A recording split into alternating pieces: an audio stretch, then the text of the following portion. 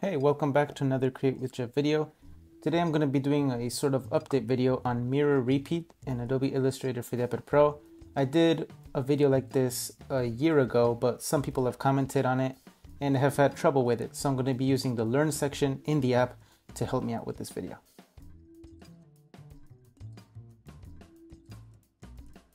So to start, you have to start drawing something on the canvas. So you pick a brush, the pencil tool, blob brush, whatever you want. So you start drawing on one side, right? And the whole point of mirroring is that you're going to get the same thing that you draw on one side on the opposite side, like a copy, to make perfect symmetry. So you draw something, and then you make sure you select the layer that you drew that on. Okay, then you go to repeat and click on mirror at the bottom of the menu. And you're going to get exactly what you want.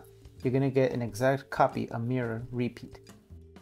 So now that you have your mirror repeat, your artwork has been flipped around and copied, now you have perfect symmetry, right? So now there are things you can do with it. So you can make it bigger, and using the circles that on each corner or on this axis, on the top, the bottom, and the middle, they're circles. They call widgets.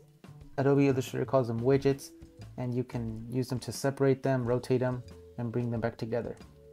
And this can be kind of a hassle, but let me show you how to mirror what you drew on one side and without having to adjust it yourself, okay? So what you have to do is use the pen tool to make a dot on the bottom and another dot on the top of the canvas. Once you do that, you have to remove the outline and the filler color. So you end up with an invisible line in the middle of the canvas. So now you have to start drawing some more on one side. I'm going to use the left. I'm going to draw the top part of the mane on the left using my paintbrush. And after that, you'll have a reference and something to select. So select your invisible line and select the outline that you made. Go to repeat and mirror. And now, since you used both layers, you selected both layers, Adobe Illustrator copied it, and everything is in place. It's perfectly mirrored and symmetrical.